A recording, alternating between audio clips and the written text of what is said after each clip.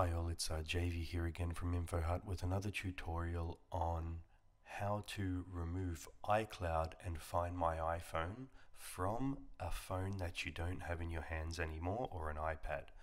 And the good thing is that you'll obviously be able to remove any sensitive data and then remove any type of lock on the actual phone. So it's really easy to do.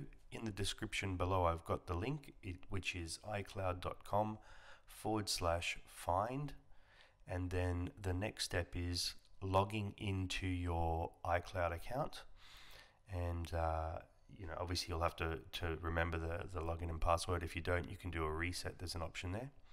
And then once you've logged in, you'll be greeted with the following screen. Now this screen here is the actual Find My iPhone screen, which means it'll list your devices, and to be able to find out your specific devices, all you need to do is at the top tab there you'll see all devices, and then there'll be a list straight through here. Okay, so you'll be able to select that list, any device in that list, and then you can obviously remove it. So let's go to the one JV here that I have. Okay, so now you'll see that in the top right it's got play sound, lost mode, erase. Okay, so obviously lost mode is if you do lose it, you can just lock it so nobody accesses your phone. Now the option is erase. So the erase option is going to remove all your personal data, wipe the whole phone, and then once it's connected to Wi-Fi again, it'll reset the phone.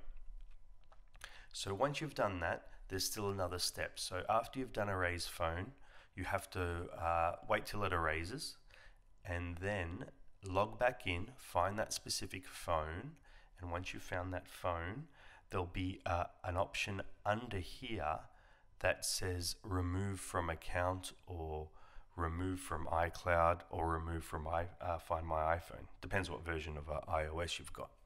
So you have to click that, and then it'll be iCloud and Find My iPhone will be removed, and the person that has the phone next can use it fairly easily. Once again, please like, please subscribe. Any questions, please ask.